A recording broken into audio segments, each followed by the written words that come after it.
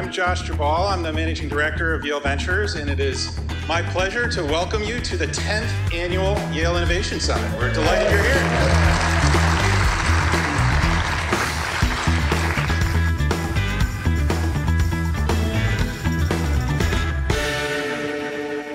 Yale's primary purpose is to improve the world today and for future generations.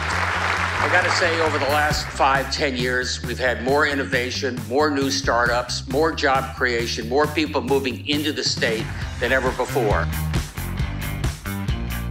It's a really feel-good event. There was just a brewing energy here. There's these ecosystems, there's biotech, there's arts, there's economic development, there's affordable housing. I think there are a lot of people here who have the audacity to dream and believe that they have an idea that will have impact, that will be felt far beyond their years.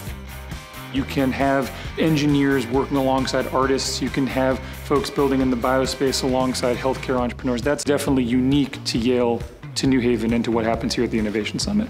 How do you open access? Innovation isn't just about the development of new tools or solutions for problems, but also how we take what works and ensure that the most people can access those tools and solutions. Patient-centric for us does not mean patient-only. Because if we're only trying to solve for a person here today, and to us that feels quite contra to kind of public health and population level health. The way we're going to solve the climate issue and the way that we've really moved ahead as a society, honestly, is through people starting stuff and taking risks.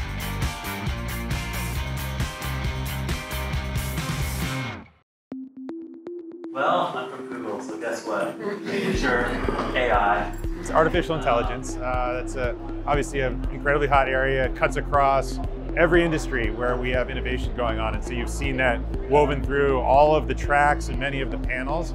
We're trying to learn the general principles that underlie what it means for a model to be aligned with another model, to solve a problem, to cooperate in solving a problem. We built a tool that uses AI for legal reasoning. So at Sanofi, our goal is to become the first large pharmaceutical company powered by AI at scale.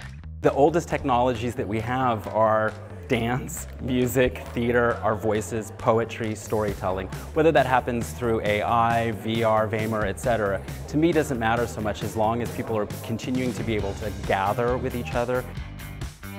If you're not showing up and being honest, you're ordinary, okay? And I'm interested in being extraordinary.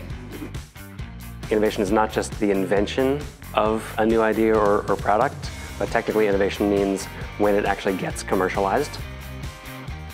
And this is an incredible example of how business and university and actors from public, private, and everything in between can come together. We invest $50 to $55 million every year. And we invest into 75 or 80 different companies. That's what this event is all about. It's about bringing people together, the ideas, the innovators, with industry partners, with investors, to find those connections and hopefully use those as a platform to develop those technologies and see if we can have an impact. Collaboration is the key to success. This type of summit kind of speaks to the pulse of the ecosystem that's not only in New Haven, but the state of Connecticut. How do we deploy technologies in a way that benefits communities and is really thoughtful about engaging communities from the beginning and right through the process? How tools that you're creating, your brainstorming, can help the ecosystem. I want to see New Haven become the Silicon Valley of the arts. We're leaders here. This is what we do. We can have a hub that's similar to that in Cambridge and other areas that is really going to drive innovation, get entrepreneurs to come, be successful, exit, and then do it over and over and over again.